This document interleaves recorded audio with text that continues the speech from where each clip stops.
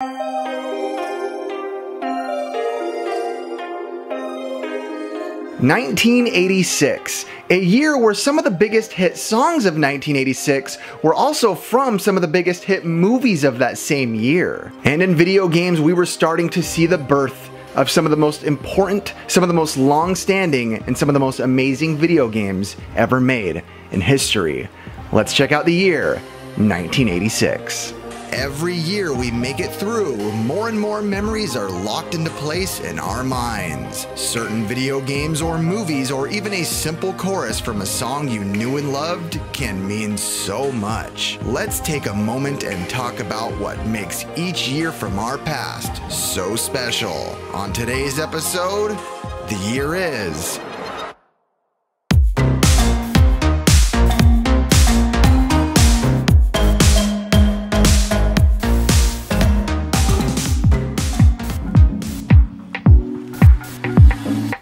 To start off with movies, we're going to start with one of the greatest trios in the history of film, and that is the Three Amigos. To do a personal appearance with this guy El Guapo, who is probably the biggest actor to ever come out of Mexico.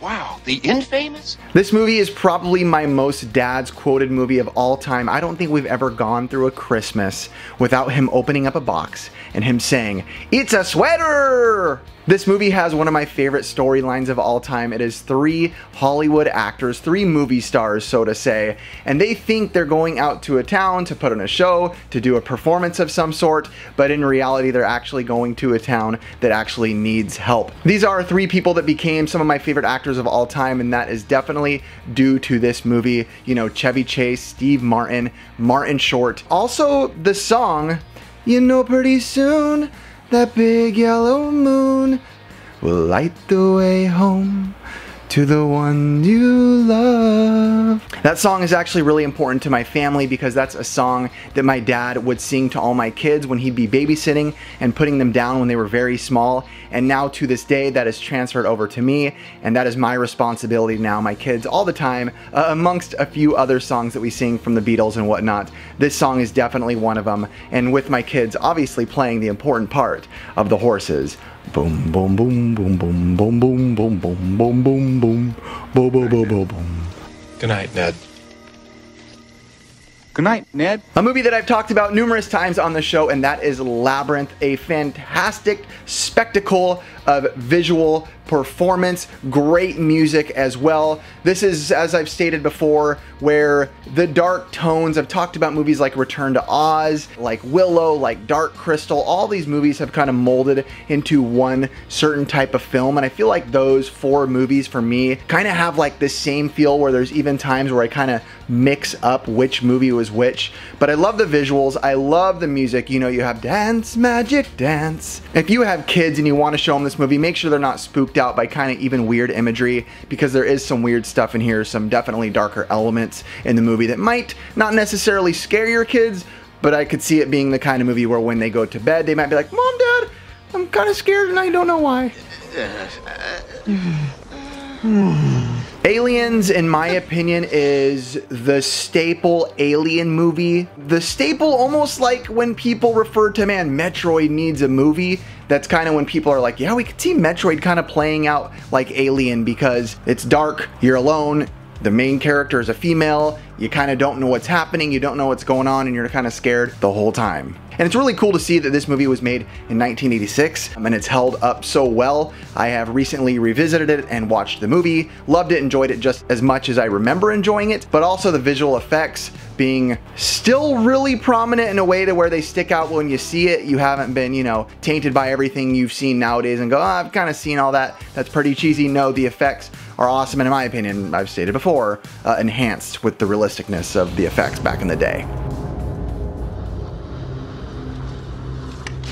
I never thought there'd be a day where I have an excuse to talk about the movie The Fly.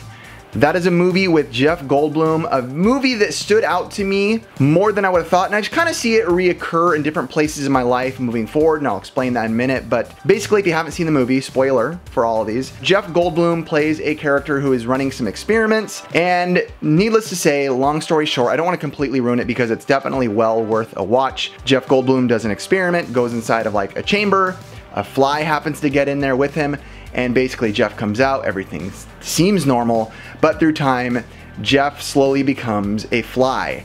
And the reason it stands out is because it's not like one of those movies, what I was talking about. Hey look, an Urkel shirt, speaking of. But like back in the day watching Family Matters, you know, Steve Urkel would go into a transformation chamber, come out, hey, now he's Stefan Urkel, and everything's cool, and there was no crazy transformation, except the first time he did it, he had a little bit of jitters. But once he got a machine, he just, boom, Steve comes out, he's now Stefan. Jeff Goldblum did not come out like, oh hey, everything's normal and I'm a fly now, look at me. Bzzz. No, it was very gruesome, very grotesque, very slow, very hard to watch, watching Jeff look in the mirror and pull his teeth out and pull off fingernails, and slowly seeing this transformation of also loved ones, or a loved one, I don't want to spoil too much, seeing him go through this, and the look of absolute grotesque terror on her face while she sees someone that she cares about turn into a fly in a horrific, disgusting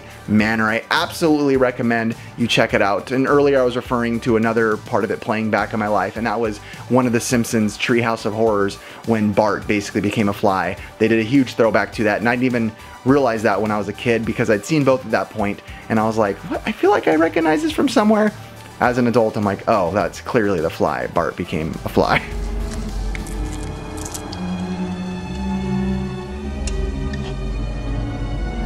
A movie that I have to point out that I wouldn't say it was necessarily one of my favorites, but I know it was huge when it came out in 1986, and that's Top Gun, and it's definitely held its place as being huge to this day. I feel like for me personally, again, not being too into the movie, I do know that this is the movie where when I saw it, I was definitely pumped up, I was definitely excited, and I loved the soundtrack for it. And I also think this is when Tom Cruise kind of stuck out to me. I think I had seen a Tom Cruise movie previously to this, but I don't think I really cared about him or who he was or anything. But I think after this movie, Tom Cruise, in my personal opinion, became the Tom Cruise that we all know and all think is, hey, Tom's a bad mother. I got him.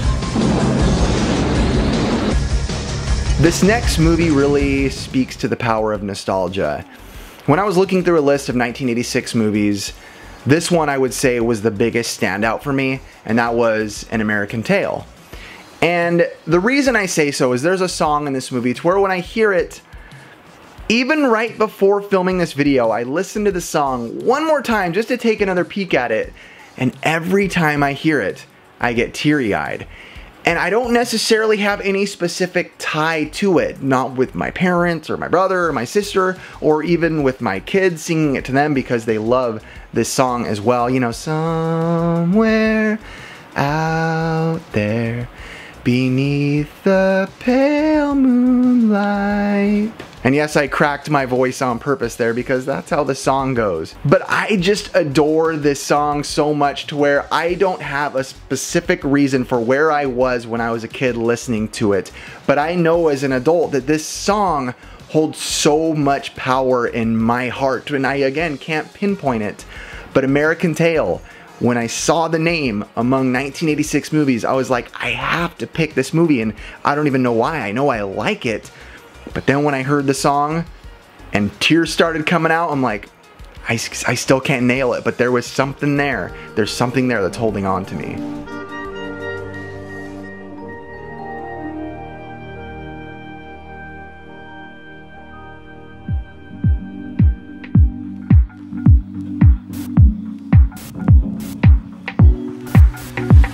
To start off for video games, we're kicking off with one of the most staple games in the retro world that people love, that has stood the test of time, and that's Castlevania. Castlevania was a huge hit in my house, with my brother Nathan especially. Again, anytime I'm going through these videos, you're gonna hear a lot about my brothers. My brother Nathan was obsessed with this game. We loved the music, we loved the tones, we even loved just the opening scene of Simon Belmont going through the gate, the gates opening, or even just standing in front of that gate. It holds such power. My brother was a master at this game, a master at the bosses. I remember him playing the bosses thinking, how are you doing this? I remember him platforming with ease and perfection thinking, how is he so good at this? Again, I would say this is maybe a game that I didn't play as much, but I watched my brother Nathan play the heck out of Castlevania. And there has been many great Castlevania games since.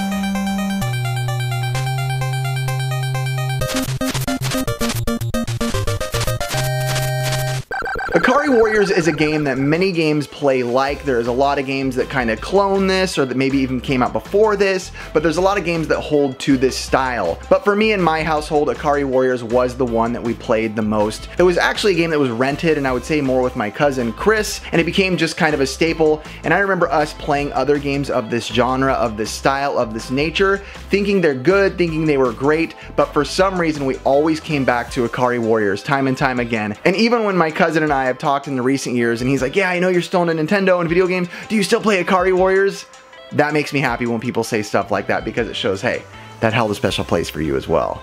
I'd say runner up to Super Mario Bros., the second most important video game or video game franchise of all time. That's The Legend of Zelda. This is perfection to the world. There is a lot of lists out there, funny enough, that have placed a Zelda game of any nature, whether it's Ocarina of Time, Breath of the Wild, Link to the Past, original Zelda from 1986. There's so many lists that have a Zelda game as the #1 rated best game of all time. And this all started right here in 1986 with The Legend of Zelda, a top-down explorative game with pretty basic music at the time, but such beautiful, pretty music that has become something that gamers all alike, when we hear any tune from a Zelda video game, it's like you just stop and go, oh, it's Zelda, and it's exciting and it's fun and you love it. It's hard to find people. It's hard to find people out there that don't enjoy a Zelda game, whether it's from the old school style or from the new school games or somewhere in the middle. Zelda is a beloved franchise by all, and it started here in 1986.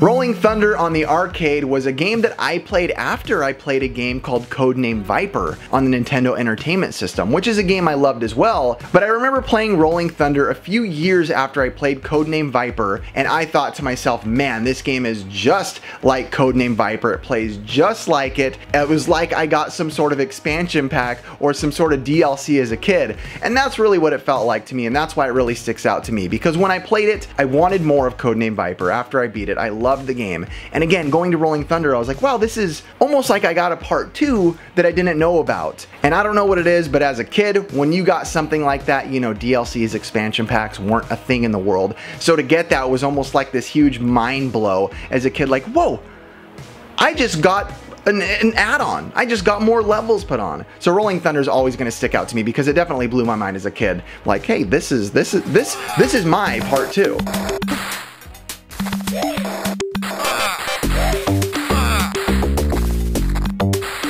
This next one I'll talk about quickly, as I've talked about many times here before on the show, and that is Snail Maze for the Sega Master System. This game is not actually a cartridge-based video game. It is a game that was built into some Sega Master System consoles, and what you did, you get the Sega Master System, you turn it on with nothing inside, no card, no cartridge, and if you were lucky, you got Snail Maze. This is exactly what it sounds like, a cute little maze that you play as a snail with some repeating soundtrack. But for me, this stands out because if my memory serves me correctly, and I've talked about this before, this was the first video game I've ever played. I might be wrong, but as my memory, that's as far back as I can think of my first time ever playing a video game.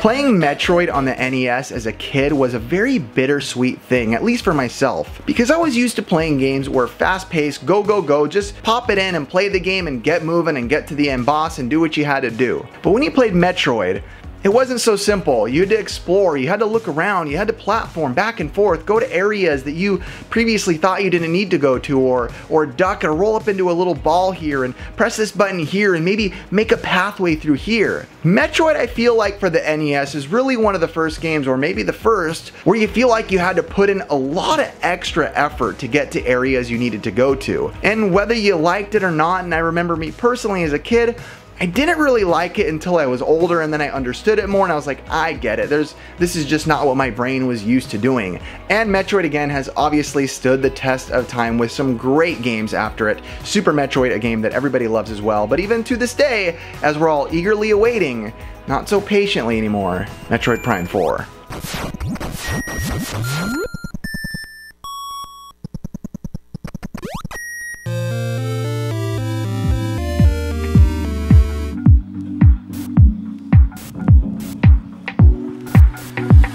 This is a really unique one for me, and the reason I picked it is because this song had me confused as a kid. And the reason I say that is my parents as a child would talk about Kenny Loggins around the house, and I, with my big brain, made the assumption that the name Kenny Loggins must be associated with like a 95-year-old guy who sits on the porch and sings old cowboy hymns. Needless to say, when I heard the song Danger Zone and my parents were like, yeah, that's Kenny Loggins, I was like, huh?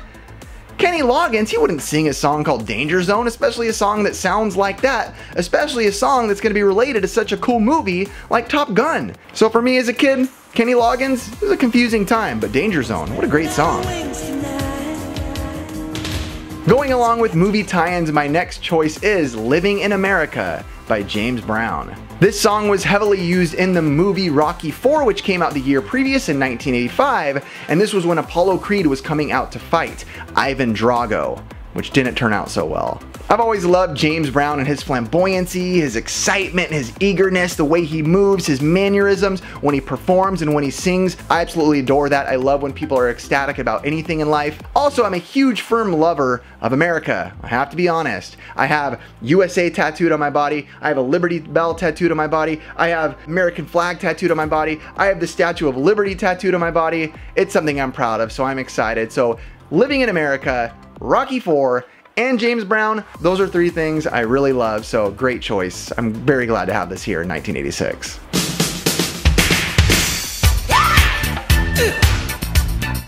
Sledgehammer by Peter Gabriel is a song that I've heard more times than I can tell you. When I was in my early 20s, I worked at a produce shop as a produce man, and I was working the early shift. You know, I was working from 3 a.m. till about 1 p.m. And when I was in there, the store that I worked at, which was called Sprouts, they loved the oldies, and they played these songs on repeat. And I'm talking about their list of songs that they played on repeat wasn't like, oh, we're encompassing all of the 1980s or all the 1960s or all the 1970s. It was basically them saying, we're picking about 15 oldies and we're just playing them on repeat over and over and over. And Sledgehammer was on there by Peter Gabriel, and man, I heard that song a lot. Funny enough, I don't even think I really got tired of it till like maybe after 6 months of hearing it on repeat, but gotta admit, now when it comes on the radio, I turn that baby up. Manic Monday by the Bangles is one of those songs, and I know it sounds cheesy when people are like, hey, you ever hear a song and it's one of those songs you just kind of have to snap with or kind of groove with or kind of sing with. I don't know why I'm doing that as I'm saying that, but it's just another Manic Monday. I wish it was Sunday. That song to me, every time I hear it, gotta jam, gotta groove, great song. Something I'm really proud of is that my parents growing up were very much in love, and they still are, and I always remember them dancing together to music. It was huge in our household. I'd wake up in the morning, they were dancing together. As a kid, I thought, oh my gosh, so cheesy, so lame. As an adult, as a married man for 13 years, I absolutely adore their relationship that they did that. I think it is one of the coolest things, the healthiest things they ever could have done for my childhood, to show me that my parents loved each other. But one of the songs that they would always jam to and they'd be dancing together to is Higher Love by Steve Winwood. If you've never heard it, it kind of goes, break me a higher love, oh. That song definitely has some funky grooves, some funky jams, some funky beats, some funky choruses, and as a kid, again, hearing it, I was like, oh my gosh, it's kind of my parents, one of their songs they'll dance to, a little cheesy, but now as an adult, every time I hear this song, I can visualize them dancing together in the living room, goofing around, playing around, and I absolutely love it. It takes me to a very happy place. We've all heard the song Stand By Me by Ben E. King, which came out and was a hit in 1961, which is why I was a little confused when I was looking at the Billboard chart toppers for 1986. When I saw Stand By Me on there, I was like, oh, it's gonna be by someone who redid the song. And I looked back and I was like, wow, this is the song from 1961 by Ben E. King, but it then became a hit again in 1986. Should tumble and fall for the mountain. I don't exactly know all the reasons for that, but I have to say, what a fantastic song. It's one of those songs where if you're in a bad mood or kind of feeling down or a little low, you hear this song and you're gonna be in a good mood. Who doesn't know the song Stand By Me as well? Go ahead, I challenge you to go to anywhere, any public area, and tell somebody, hey, ever heard Stand By Me? See if they can't sing you the chorus.